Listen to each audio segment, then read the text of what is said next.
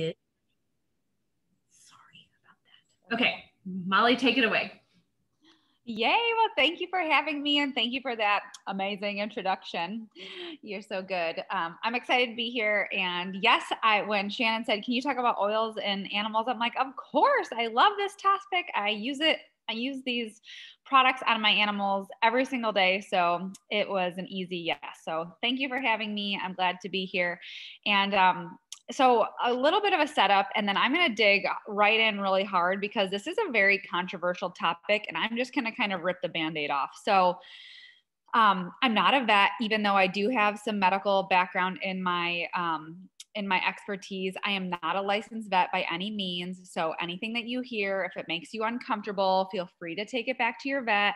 Anything that I share are my personal testimonies with my animals or family animals. And, like take them for the stories that they are, and, just hear my experiences.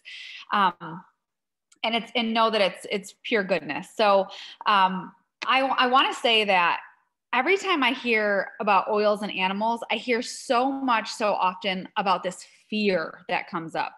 And we don't need to be fearful about using Young Living products with our animals. Here is the biggest thing. It's the quality, you guys. When you want to combine the topic of animals and the topic of oils together, if you are using Young Living products, you don't have to worry anymore. So I will say that I was introduced to Young Living about 12 years ago, and it was because of my horses. So I have horses. I have been into animals my entire life. I was raised on like a hobby farm where we did 4-H animals, and we always had horses and we had chickens. And so I grew up as this farm kid. So it's very much, part of who I am.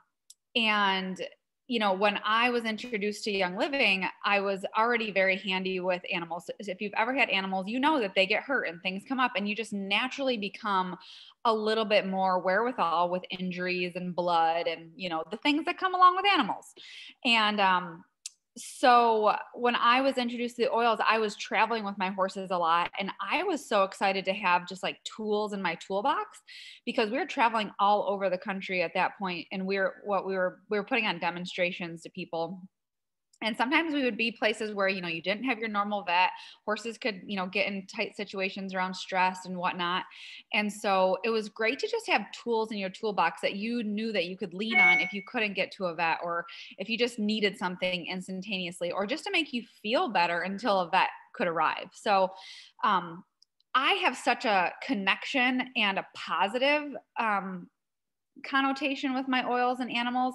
I was actually shocked when and I'm just, like I said, I'm going to put this right out there. You can go and be careful what you Google, because you can go out there and people are going to be like, oh, never use an oil with an animal, blah, blah, blah, fill in the blank. Well, I'm here to tell you it's hogwash, and it's going to come back to quality. And the stories I'm going to tell you tonight, you're probably going to be like, you're gonna have to lift your chin off the floor, because you might not have ever thought to do this or know anybody that has done this.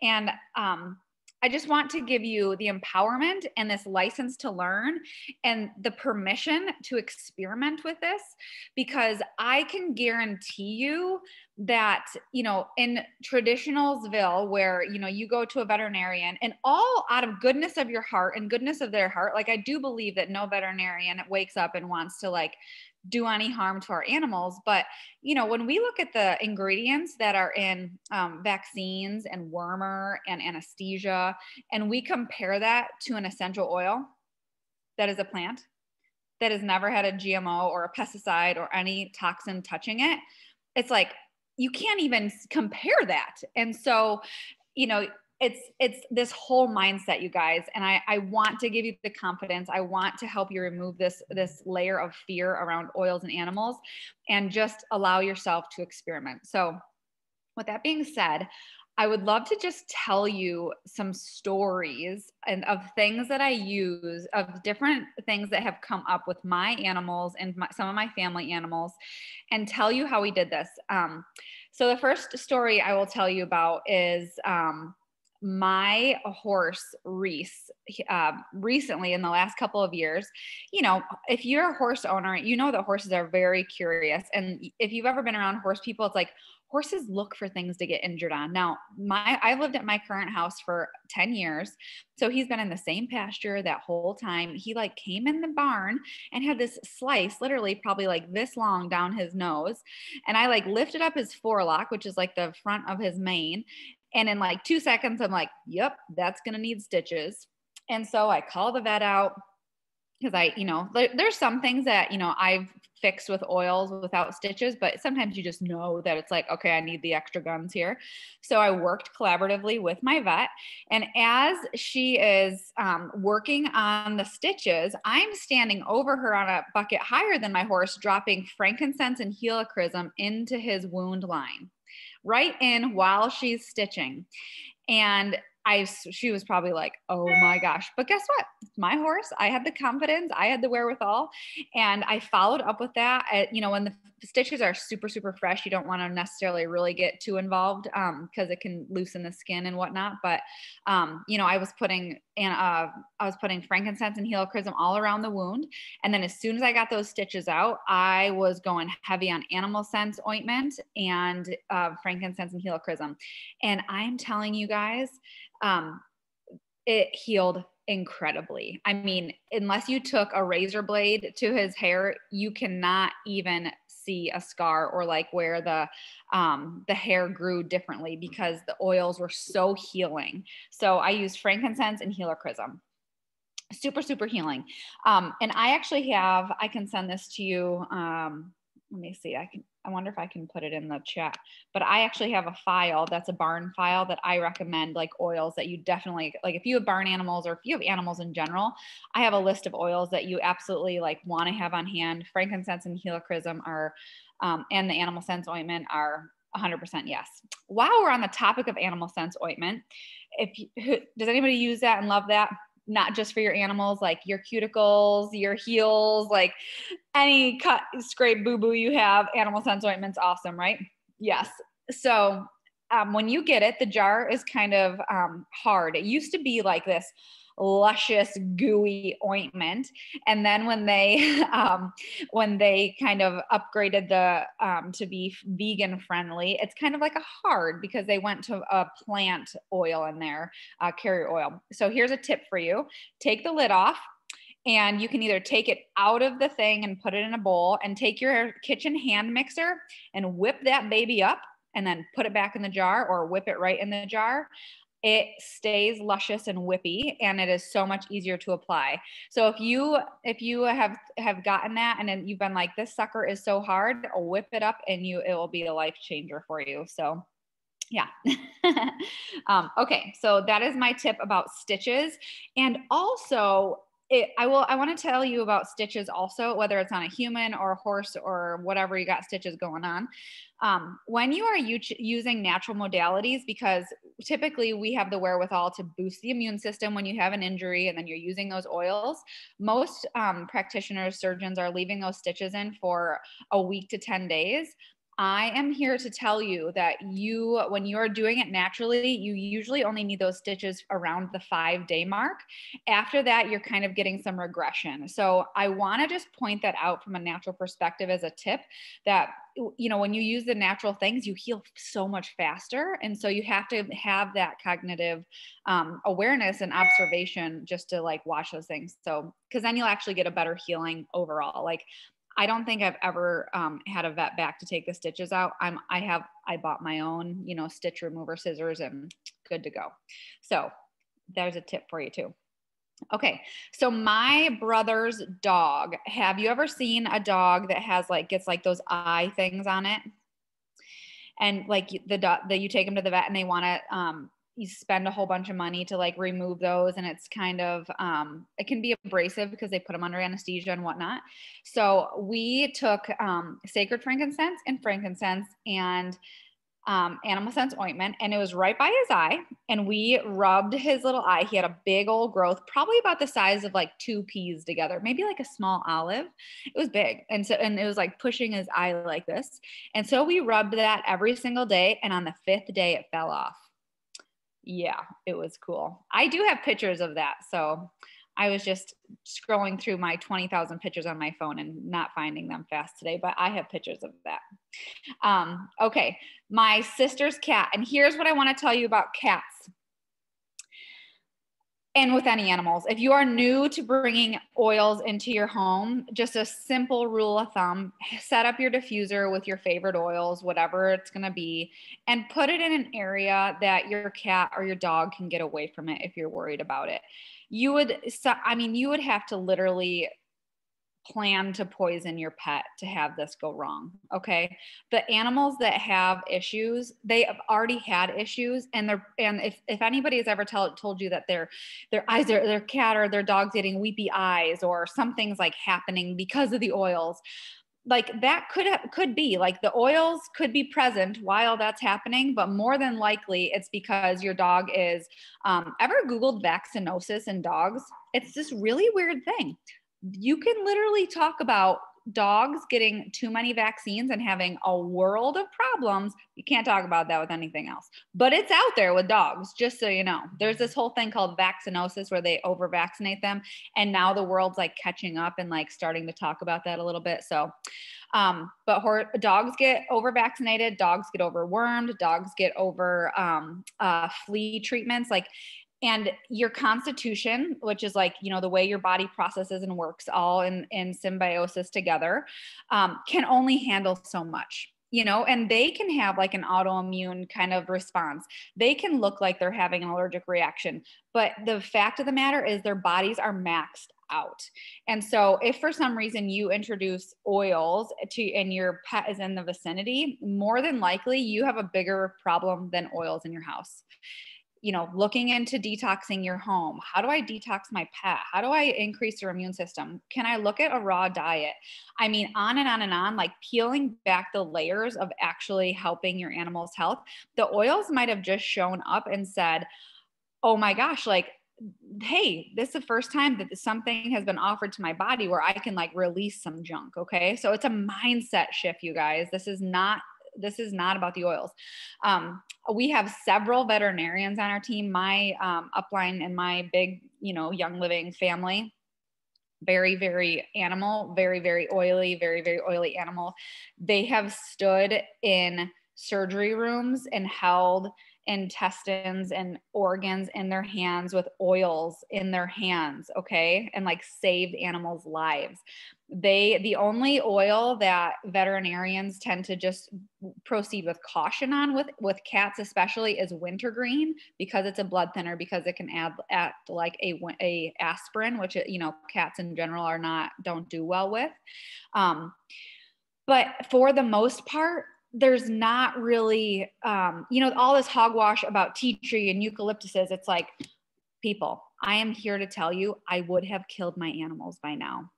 I would have killed my animals by now, because I didn't even know that oils were toxic until like the last recent few years, where people wanted to start talking about that. It's like, you can't believe everything you Google, and you can't believe everything that people are talking about. So,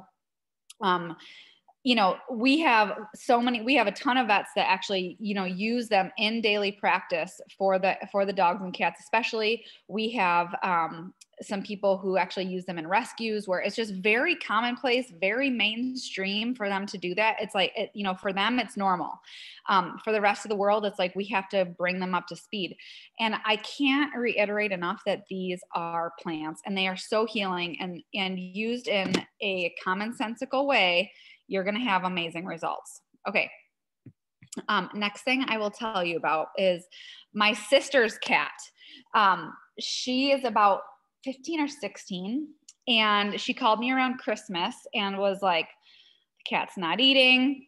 She's like basically falling over. I don't know if she like got into, she is very much in, like, I rescued her off of a farm, gave her to my sister. She's been an indoor outdoor cat they've lived like, kind of like suburbia. So she's like gone in and out her whole life, and like such an outdoor cat, catches all the things, super healthy. And she's like I don't know, the cat's like done, you know, she's like flopped over here, super lethargic, you know, and I'm like, okay, great. Like, let's think this through. You go to the vet, you know, they're probably going to suggest X, Y, and Z, you know, and maybe it's going to work or maybe it's not going to work. And if you've ever had a sick cat, you know, that's very challenging to treat a cat. You know, it's like, they don't really like to be treated. They don't really want you to touch their mouth. They don't really want, even the nicest, cuddliest cats, they're kind of like not with the BS, you know, they're like, stop touching me. And so, you know, we were just like, okay, great. Let's start loading her up because either she's going to die or we're going to take her to the vet and it might be too much, or they're going to like load her up with all these drugs. And that's just not the path we were wanting to go down. And so my sister started, she was like not eating, not drinking, nothing. And this is the cat that like my sister starts cooking food and she like shows up in the kitchen, like, give me something, and drinks out of the sink and the whole thing. And so she starts just like putting on her hands eucalyptus because her breathing was kind of bad. If you've ever noticed cats, like their respiratory like takes the hit right away. So she started putting eucalyptus on her hands. She started putting frankincense on. She was putting purification on, and she was just putting that on her hands. And so a good tip is like, you can put oils on your hands, rub them in, and then wipe them on. And sometimes just rubbing them into you, like, will give them a lesser dose. But what do cats do? They lick, right? So if you put it on your hands and you put it on them, they will have to lick it off. And so we did this for, it's like, how long can she go without eating? I don't know. So we're like, we're just going to try anything. So we took, we made like a little paste with Ningxia and Life9, and we painted that on her paws. And we just kept offering her these things, like, and after about a week, almost a week, like the day after, she perked up. She was like less lethargic. And after about a week, she started drinking bone broth, and she started like, she wouldn't eat tuna. Like, we pulled out all the stops. Like, I even had my sister go and get her like a stinky can of cat food, like, anything you want, lady, like, let's try to get something into you. And, you know, she was not having it. And, you know, slowly but surely she got her appetite back. You know, her eyes cleared up, her respiratory cleared up. She was drinking like tons of bone broth. This cat rallied back. And I mean, you would not, and if oils can kill cats, which I believe the junkie oils, you know, there might be some validity to that. But if Young Living oils can kill cats, it did not happen with this incident. And I mean, we were using so many drops and so much oil on this cat. She, a month later, took her for blood work because it was, you know, during COVID time. So if it was not an emergency, it was kind of like hard to get in. And so took her for a month later for blood work, and on this 15, 16-year-old cat. And the vet's like, the blood work on this cat is a little unbelievable. And where they're like, we thought we swapped the blood work for a minute because this is unbelievable. And they're just like, she seems good. Like, continue doing what you're doing, you know? So have faith, you guys.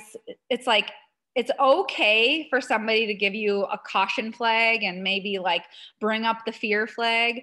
But I want to really encourage you to just like pump the brakes and call on your thinking mind, call a friend who's maybe been there, done that.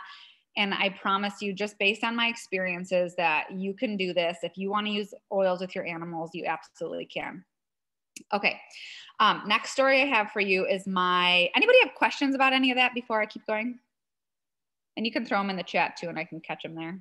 You said real quickly the Ningxia Red and Life9 paste, I think. Can you talk about what that is? Yeah, so I literally had her open up a capsule of Life9 and like put a little Ningxia Red in it and make a little paste out of it, and then put that on her little paws, you know, so she could clean it. And then she was giving her like a dropper, like taking a dropper and feeding her Ningxia with that until she was like wanting to eat herself. You know, animal people figure it out. Okay, jump in. Please feel free to jump in if you guys have questions. Okay, the next one I'll tell you about is my, like I said, we're country people, okay? So my nephews were in 4-H.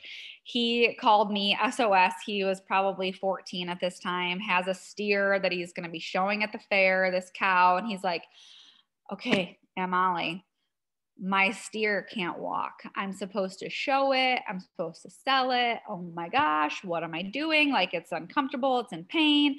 I can't give it any drugs because if I give it drugs, then I can't sell it. Da da da da da da. You know, the whole thing. And I'm like, okay, here we go.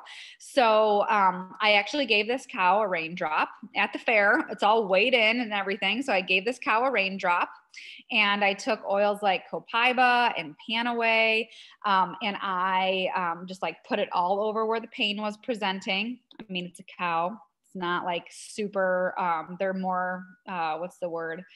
You know, it's not as easy to read lameness as like on horses and dogs and things like that. They're a little bit more stoic. And I gave this thing a ton of DiGize and peppermint, and offered it some sea salt, some plain water, some sea salt water, and some molasses in the water. And I kid you not, like, we had like a 4-day window to get through, and we just kept going on this protocol. And this cow was sound. He won some ribbons in his classes, and he was able to sell the thing. And he was like, you know, because they have them for like a year. It was like, praise Jesus, get this thing out the door. I don't care what happens to you after that, because you're going in the freezer after that. Like I said, we're farm people, very realistic. Okay. So, but I mean, how cool was that? Like, his year-long project could have been tanked if he would have had to bring in, you know, Bute, which is a high-dose aspirin thing, or any kind of a pain med, or any kind of a steroid, or anything that would have been a conventional veterinary procedure. But we were able to have this animal be comfortable and out of visible pain, and eating and drinking and healthy, and he was able to do it. So that was pretty awesome to, you know, have these cool things to lean on. So do I have a natural dewormer for horses? I do. First of all, so let's talk about that for a second. Julia, the kitty is still on Ningxia, yes. And then she just gets a little bit in her water, and it does good with it. So first of all, the topic of worms, I try very hard to create an environment in people, dogs, horses, cats, so that worms don't want to live there. So the truth is, we all have some level of parasites. It's part of our ecology. Is that the word? Like our DNA, like it's part of our makeup to have parasites. It's in us. And so what I do is, you know, for my dogs, they get a raw diet. I give them Ningxia. I give them different supplements, you know, to make sure that, so where worms, parasites cannot live where oxygen is present. So if your body is healthy, this is for people, horses, whatever, if there's oxygen flowing through the body, which we know our oils are very oxygenating, then worms technically, and like if you did this under a microscope, cannot live.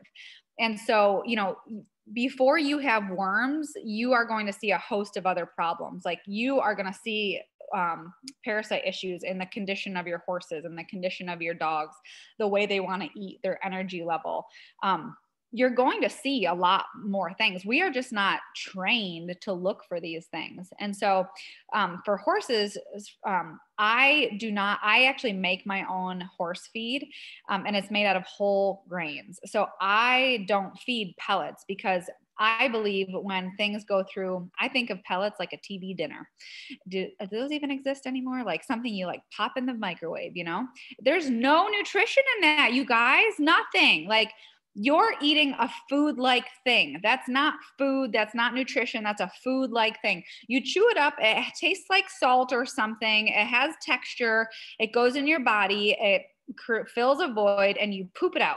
And I don't know what else you do with it.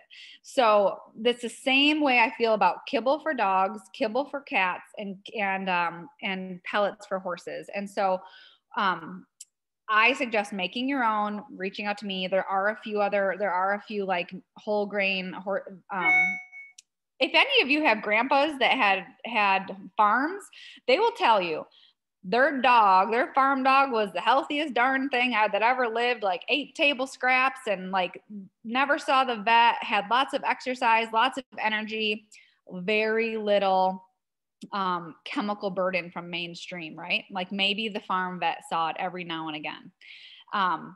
there's something to take note about there.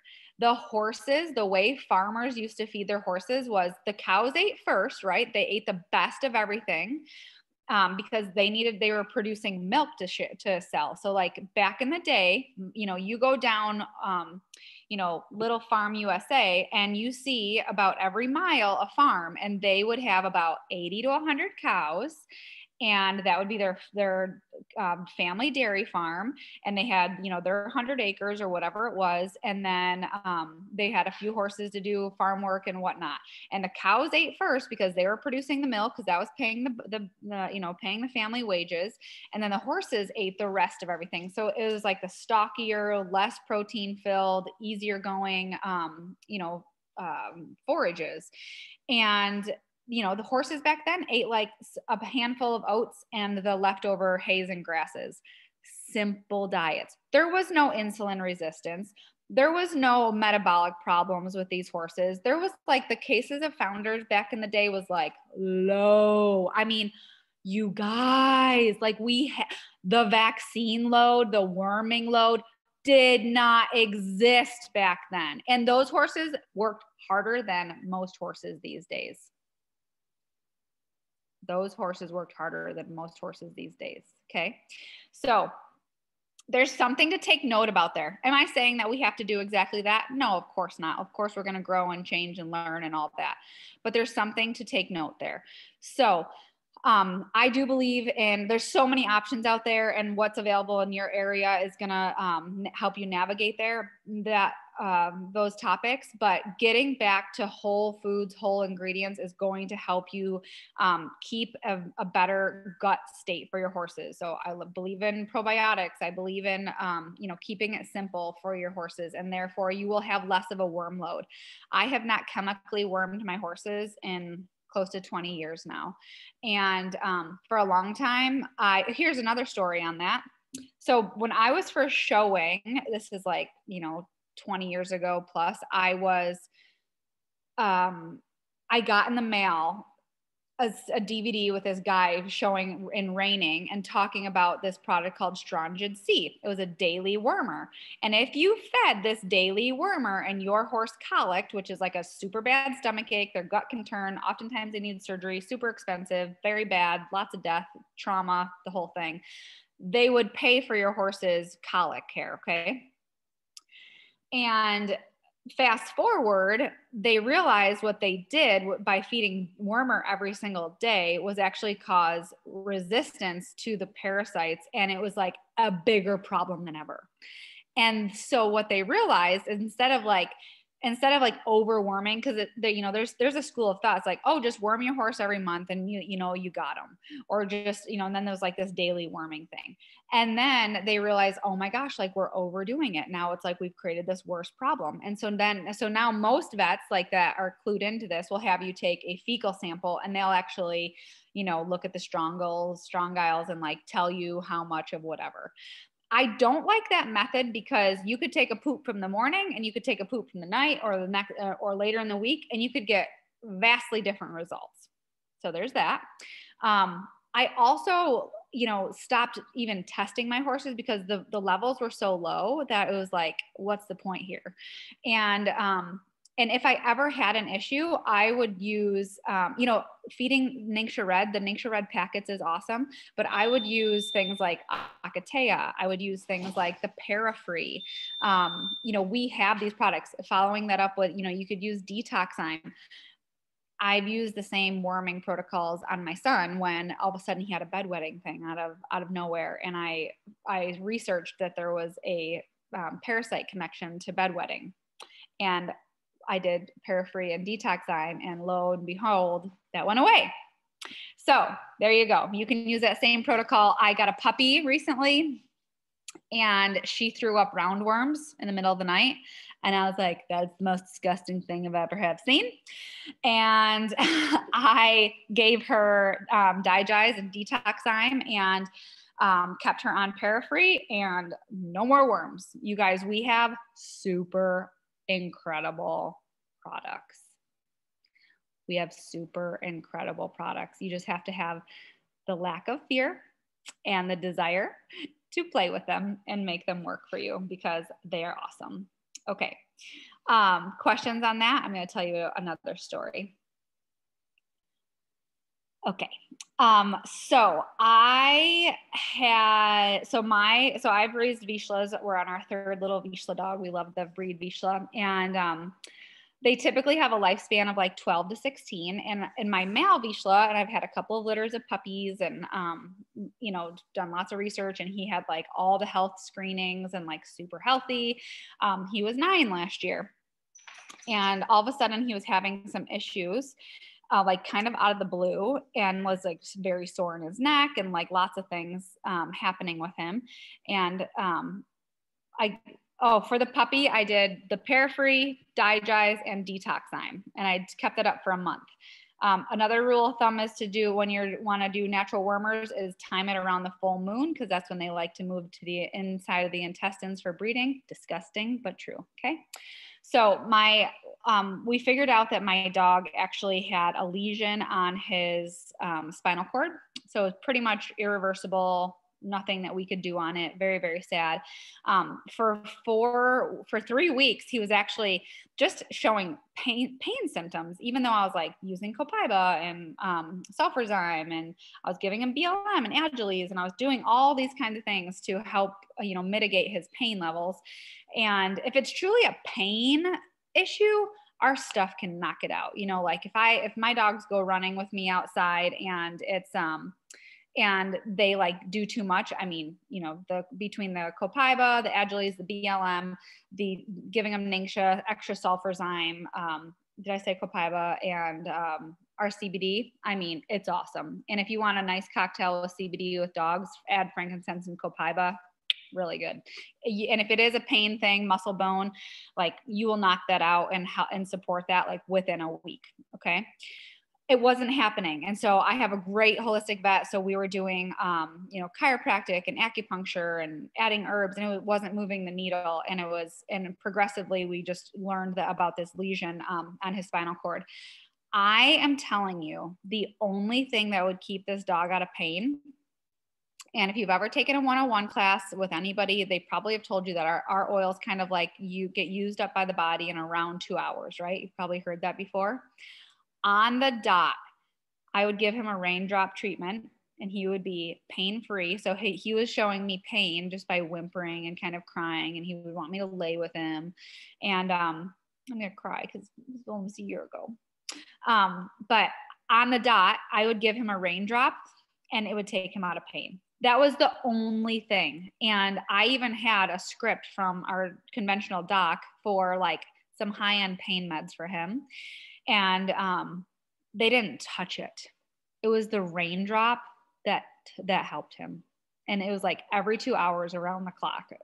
Yeah, his last few days. So crazy, crazy, crazy. So much goodness. Our power tools work. They are so awesome. So I want you to have faith in that. Okay.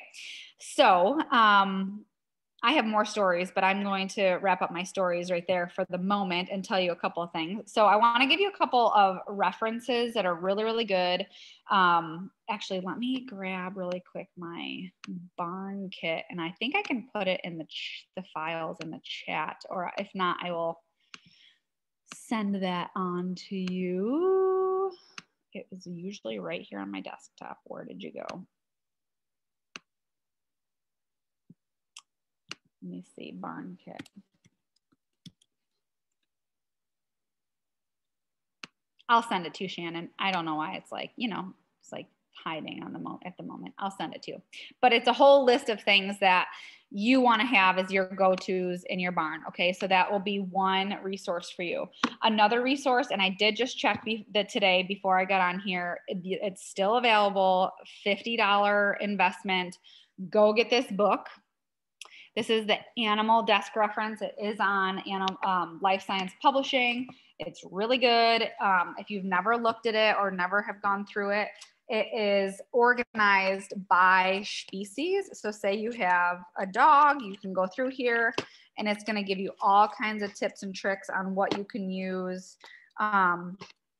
for, you know, like I open it up here. It's like from emotions to cruciate ligament tears to kennel cough to kidney disease. It's gonna by species kind of break it down for you, because it does matter a little bit. You know, what you do for dogs might not be the same thing you do for horses or birds or cats. There's a little tweaks there. But that is, if you have animals and you want a resource, definitely grab that. Something that I have done is I have my little book. So this is Oils and Horsenality. But what I have done in here is put some recipes that I personally love. And there's also some things around emotions in here, because, you know, because of my training background, I have a little bit different of a level of understanding of animals and how I use my oils and things with them. And so I put together this mini book. It's, I don't know how many pages it is, but a bunch of my favorite recipes for fly sprays. So that's that. So that's another thing. If you want that, you can reach out to me, and that is, I'm going to do a special for you tonight for $5 if anybody wants that. So let me know. Let me see, what else am I forgetting? And then I will open up for your questions and anything you would like to ask. What do you use for fleas and ticks? Okay, for everybody, it's kind of really the same. So we have a ton of oils that work against fleas and ticks, including the stuff that's ready made, like our insect repellent, the wipes and that. So one of my more favorite things to do is I like to get the little stainless steel spray bottles, and I will put like a squirt of our insect repellent in there, because I also like the fact that it has a carrier oil in there. So when you spray it on the hair, I'm talking for like your dogs. It's the same for the horses, but on a bigger level. And then I love things like Kunzea, purification, rosemary, lavender, purification, Melrose. I'm looking at my oil shelf, peppermint, lemongrass. What I do is I just go over to my oil shelf, because I have almost every oil, and I just hold my jar and just go, yep, that's good, that's good. And I go through all the different oils and add a few of all the ones that, you know, ticks and bugs don't like. And then I top that off with witch hazel or water. For my horses, a tip from one of my upline was actually to make a big, strong vat of catnip tea. And use that as your carrier, like your water and your solution. And that works really good. If you have horses and you're a trail rider, I honestly will like spray my horses down with my homemade fly spray. And then I will carry an oil with me, and that works famously. I'll also use carry the baby wipes with you, because those are great for flies, like the lavender in there. Most mosquitoes and things don't really love. You can tie those onto your halter or your bridle, and then you can put extra oils like right onto those. That's really helpful. So yeah. Mange on dogs. So mange is also, it's an internal thing as well as an external thing. Lots of times the animals need internal gut support. And so I would be sourcing things like our Life 9, our Sulfurzyme. I might even find a good source of taurine for that, because that's an extra amino acid. You can use our AminoWise, a big support on that I might even call in Parafree on that again. And then topically, if they're again, you're just like toning down and trying to soothe that itch. So it's going to be things like tea tree. It's going to be things like purification, things that are soothing, geranium, to really help soothe that itch and so that it's not spreading. Let's see. I was wondering about something to repel ticks and fleas for cats. So remember how I said cats like to lick everything off? I would think about making them a collar. Like make your own collar, or you can go on Amazon or search this, like they're actually doing this. Make them a collar where the oils will actually, you know, like those, what's that called, Shannon? Like where it sucks into it, the lava stone or whatever. So that you're not putting like tons of flea and tick oils on your cat. I would make them a collar that absorbs the oils, and then you can just add more to that every day, or every week or whatever the need is. Whoa, lots of questions here. Hang on. Hold up. Got to scroll back. Yes, I talk about horse wormer in my book. Lice on goats, baby goats. Yes. So you can use the same things on, so again, go to the gut, whether it's, lice on people or lice on animals, there's still a gut connection. If you have healthy, oxygenated, happy gut and body, these parasitic things are going to be less likely to want to feast on blood. Parasitic yucks like unhealthy blood. I like can't stress that enough. Ningxia, ningxia, ningxia. And then topically, rosemary, lavender, peppermint, repeat, tea tree, you know, all those oils that are just hair, like you'll see them today called like a mermaid spray. All these crazy, like cliche, silly, cutie names, like they actually do shit. So sorry. So go find those things and that's what you'll use. Chickens. Okay. How I take care of, there's like chickens are vast. I have chickens. When I clean my chicken coop, I like to put cedar shavings in there and I put oils like oregano and thyme in the wood chips. This time of year when my like oregano and thyme is really big and bushy. Hazel. I'll actually cut some of my herbs off and throw that in there with it. Let me just grab her because come here, Hazel, here, come here. You're okay. Come here. Good girl. You're okay. Here's my driveway dinger and thinks she has to, but it's just my husband. This is my puppy. She's like not so little anymore, but this is my puppy Hazel. She's so cute. Okay. So yeah, so with chickens, you can do that. You can put some of those oils in their water too. I love apple cider vinegar and water for chickens. Thyme and oregano are big ones. Easy. You guys, lemon, another easy one for chickens. For cats, would you spray the mix on them? I think I talked about that. Put it on a little collar for them. One of my cats has a sore on his back. Okay, so anytime we use antibiotics and steroids on us or our animals, you have now signed up for a year of gut health rebuilding. Okay, not saying that out of a judgmental way, but I need that to be in your mind so that you are realistic about your goals and end game here. Yep. I mean, all the things you're saying is, so that cat really needs some internal health boost. And once you fix, again, and I would be putting things like helichrysum on it that are super gentle, a little bit of Animal Sense ointment, and just watch it, make sure it's not, going and like eating and licking too much of it off. Because it's not going to like hurt it. It might, it just might not feel good if it does that. But again, it's like getting to the root of the problem. And when you fix the gut, even like for your wrinkles, you guys, you got to get some goodness in your gut. Like you got to get the collagen, like BLM and taking vitamin C. It's like that goodness comes from the inside out. Like everything that's happening on the skin, you can start working on from the gut and from the inside. Okay. How much apple cider vinegar, how much water, you know what, play with it. Like my chickens get like a 5-gallon pail and I just do a little splash in there. I'm an extrovert, you guys. I don't measure very often. Go for it. Do it. BLM is our supplement called bone, ligament, muscle. So did I answer that? Cool. Anybody, you're welcome to come off mute and chat or ask any questions you like. I'm wondering what you, sorry, I'm orange here for the moment. I'm wondering a story or what you use for emotions. Do you address emotions of anxiety, stress, trauma with your oils and animals? Yes. Oh my gosh. It's actually kind of crazy because they are even more receptive to the oils for emotions. Like we're kind of like in our head, and it's like sometimes, we introduce the oils to us and all of our baggage comes out, where animals are so pure.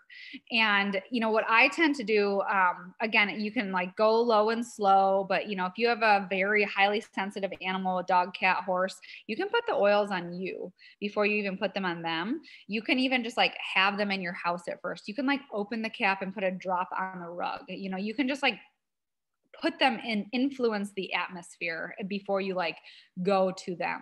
And then something that I have seen to be true with the horses is like, you know, if you hold up a bottle and like, I just allow them to smell it.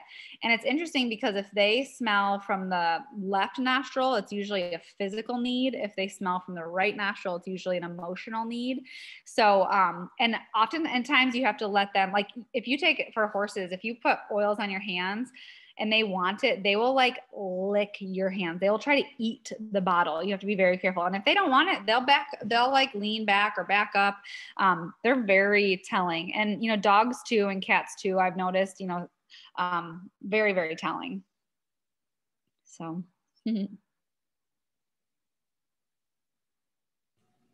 Anybody else have a last minute question? Hi.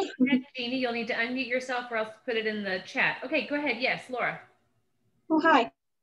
I had a question about spraying on animals, like introducing the oil. If you have it in a spray bottle, are they going to be more likely to say like, no, because it's a spray bottle, or like, you just put it on your hands, put it on you? Because I'm just thinking if you mix up something and have it in a spray bottle, I don't know. That was my thought. You know what? There's some training that can go along with that. I mean, my dogs are wiggly and happy-go-lucky. Like I just grab the spray bottle and spray them on them and they might wiggle with it, but it's not a negative experience for them. And most of the time they just stand there like, yep, I'm getting sprayed. We're going outside. Horses is when they're younger and they're training, or just green in their training, it's definitely a training process. So instead of wasting your oils for a horse, you might take a bottle of water and get them used to being sprayed off with a spray bottle before you spray them with your oils. So yes. It's a training process. Yeah, when you introduce them, do you put it on your hands or on you? When you put it on you and present it to your animal, is it more likely to just be better if it's like that? Yeah, just put it on you. Yep, and try not to judge it and make it a big deal. Just give it a try, give it a go. Yeah, okay, cool. Nice. Yeah, come on in. I put a question in the chat, but after I typed it, I thought she can't answer that because it won't be compliant. Oh. My dog is having some issues now. And the question had to do with eucalyptus. Would eucalyptus work to support any breathing issues, do you think? It's worth a try. I absolutely would. Yeah, I had a friend who literally was visiting a conventional vet weekly with her cat for some breathing issues, and she did two things. One of them was she got a better water because she was on city water. And so she got a Berkey to filter her water, and she started diffusing respiratory specific oils. And within a couple of weeks, the change was more dramatic than the 2 years that she spent weekly at the vet. My dog likes to lick the water off the deck when it's rained, and I just cringe because my it hasn't been sealed recently, but 3 or 4 years ago it was sealed. It's got all those chemicals on it. But he'd rather lick that off than drink the water in the house. Oh, interesting. You know, he might be telling you something. He might be looking for some minerals, maybe offer him, and you got to be careful with supplements. Like try to find a whole food supplement or offer him some Ningxia or some sulfurzyme. Every kibble, every dog kibble, every horse food that is like made on a big scale, they add in a synthetic mineral blend. It's just what the industry does, but it's synthetic, and our bodies can't tolerate that and break that down in a way. Like, you know, it might be good. And if you're a horse person or a livestock person, what is classic in the industry is somebody jumps to a new feed, and guess what? The mineral is different in that one, and the horses come and bloom and look great. And in a couple of months, they look like junk again. So they jump to the next feed and they're like, wow, they look so wonderful again. And they're just like mineral hopping. And, but again, you come to a point where the horses are kind of like, enough, I can't sustain this anymore. So back to Ningxia, back to sulfurzyme, back to real stuff. If you do see him licking that, I would take a capsule and fill it with some DiGize and try to help him move that through. Thank you. Yep. Oh my gosh, that made me so excited to hear you talk about. Oh, Did I miss something? Are we there? Not sure. Lisa Benham, were you going to say something? It was, and I got so intrigued by what she was talking about, I forgot what I was going to ask. Okay. No worries. You can connect with Molly. Molly, tell them how to find you, how to connect with you if they've got other questions or they want your horse oils and horsenality book. Yeah. Instagram or Facebook is easy, or I can even, like, if that's not an option for you, reach out to Shannon. If you know how to get a hold of Shannon, she can connect us. But yeah, I'm on both of those places, and my name is just like she spelled it. So I remembered what I was going to ask. Okay. Do you have, you keep talking about making your own food. Do you have like resources for how to make, like if I were to make cat food? Ooh, so something about cats is that I do like a vet. Her name is, she's deceased now, but her name is Pat Colby, Coleby, and you can find her books on Amazon. They're super old, but she has some really good stuff on there. There's a whole bunch. If you just go on Amazon and look up a book about raw feeding, there are several. But the biggest difference between dogs and cats and raw feeding is that cats, you must feed them fresh. They will not tolerate anything that's been sitting out or anything like that. Dogs, you can like leave it on the counter for 3 days and they'll still eat it and be fine.